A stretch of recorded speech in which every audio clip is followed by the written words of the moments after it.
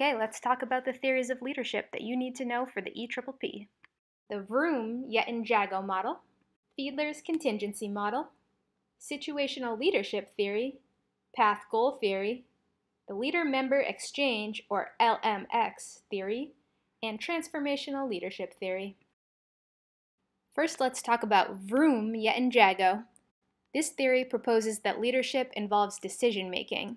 Leaders rate different factors as either important or non-important, and then based on these readings, there is a decision tree that Vroom-Yetton-Jago made that helps leaders determine which of 5 different strategies to use in a specific situation.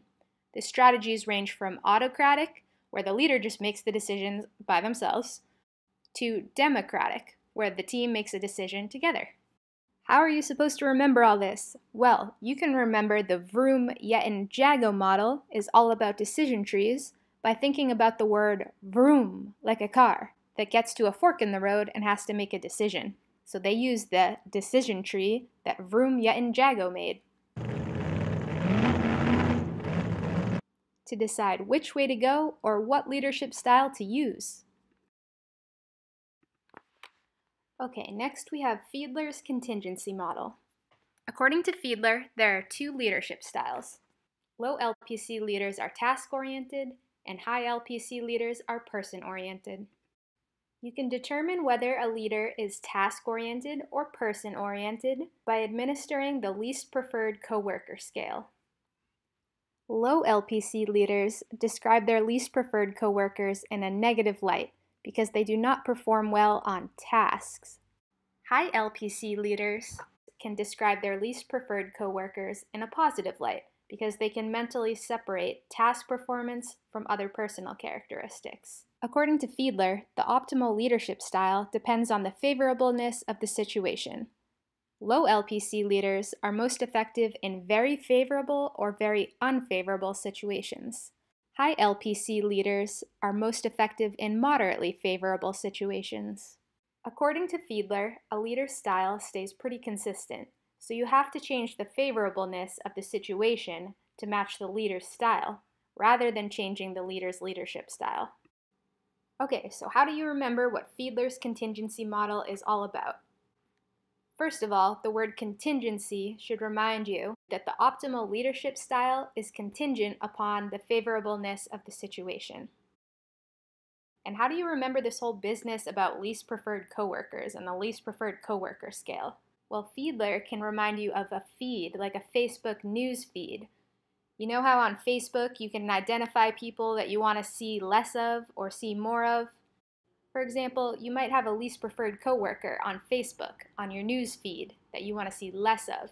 So when you think Fiedler, think news feed and all those least preferred coworkers on your news feed. On to situational leadership theory. This theory proposes that the optimal leadership style depends on the employee's job maturity. Job maturity depends on ability and willingness to perform the job. There are 4 different leadership styles. Which one you should use depends on whether employees are high or low on ability and willingness to perform the job.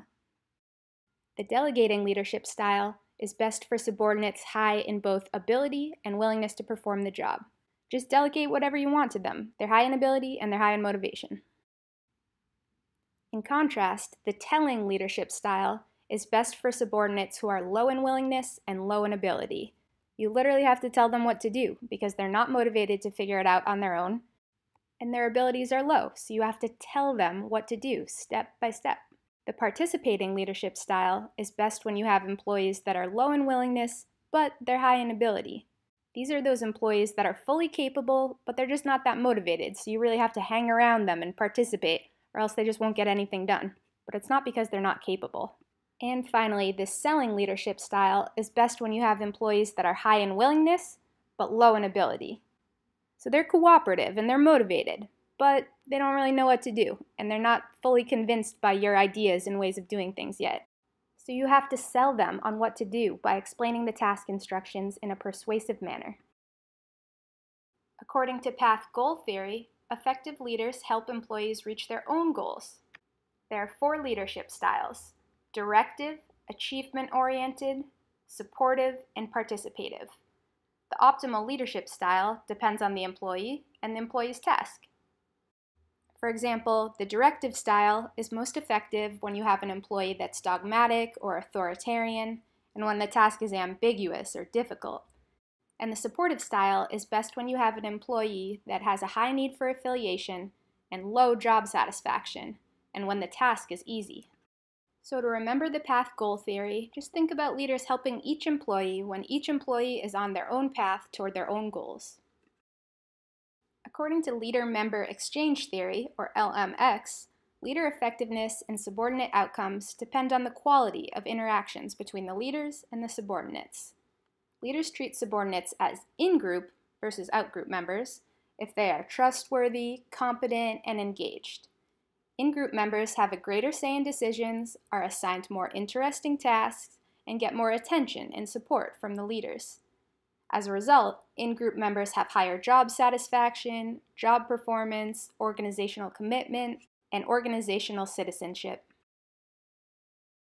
You can remember what this theory is about because LMX sounds like it could be the name of a gang. LMX. The gang leaders are going to treat people differently depending on how trustworthy they are. If they're trustworthy, they can be in the in-group, and they can get assigned more interesting and challenging drug deals. And as a result, those in-group gang members are going to be more satisfied with their jobs because they're probably making a lot of money from their drug deals or whatever they're doing, and they're going to be more committed to the gang. That's the LMX theory. According to transformational leadership theory, leaders and followers each raise each other to a higher level.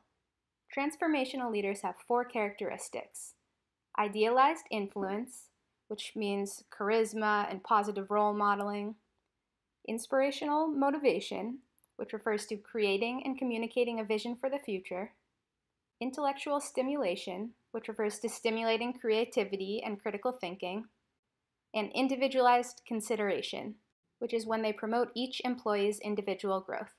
It's easy to remember transformational leadership theory because you can just think about how leaders and their followers each raise each other to a higher level, meaning they each transform one another.